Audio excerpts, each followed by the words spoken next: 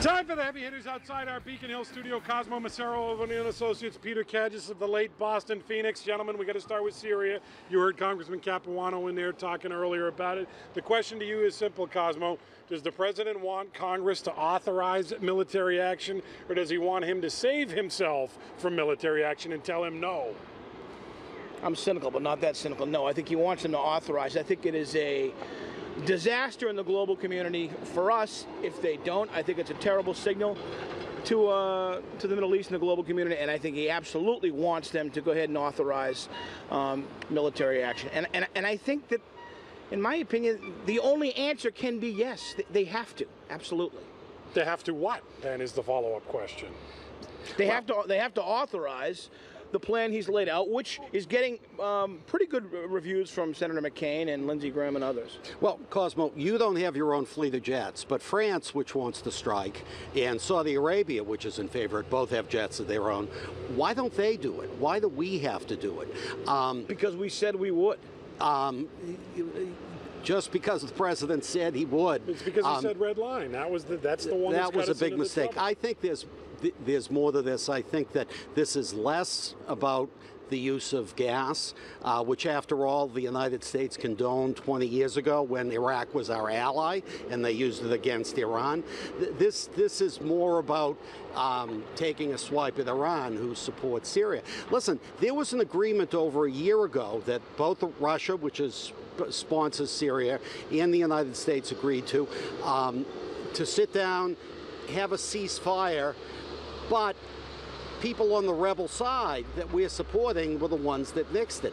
I don't think military action's the solution. Here's what I know. What kind of bizarro world are we living in where France is gung-ho to take military action? I mean, what happened here?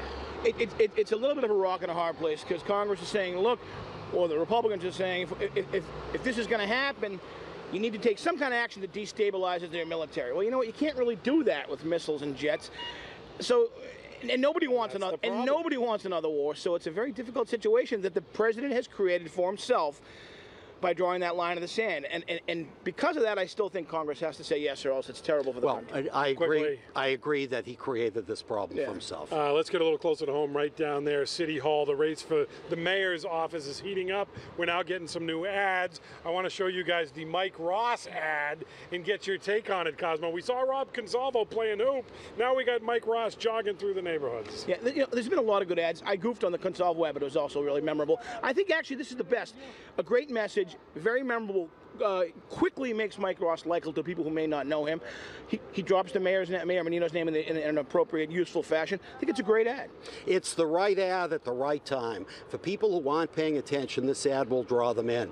Also, I love the way he's handing out position papers. I think they're hoping that this will help drive people to their website. And I must say that Mike Ross has a very impressive and detailed set of positions on a whole range of issues. It is a good ad. It's a fun ad. Does it make him look mayoral? I don't know, but it does separate them and distinguish them. I like the ad. Lastly, Diana Nyad finally conquers her goal of swimming from Cuba to Miami. Without a shark tank. Without a tank or whatever a cage. that is. Shark tank. Peter, let's come to you. Have you ever had a personal Diana Nyad, I must conquer this moment? You were there. Both of you were there. Peterborough, New Hampshire, during the last presidential race, I finished the Gutbuster at the diner. Don't you remember? Not only did you finish it, you finished it going away and then had a muffin after. That was good by you. The Gutbuster. Cosmo? I'm still scaling the Everests of life. I'm still at base camp. But you know what? My alma mater, UMass, let's give them a shout out for the big fruit cocktail triumph. That's enough triumph for me, but I'm still at base. You're globbing onto the fruit cocktail in the pool. Much healthier than the Gutbuster. I'm still picking out my Sherpa. Peter Kagis, Cosmo Macero, they're the heavy hitters. The Fox 25 News at 8 starts right now.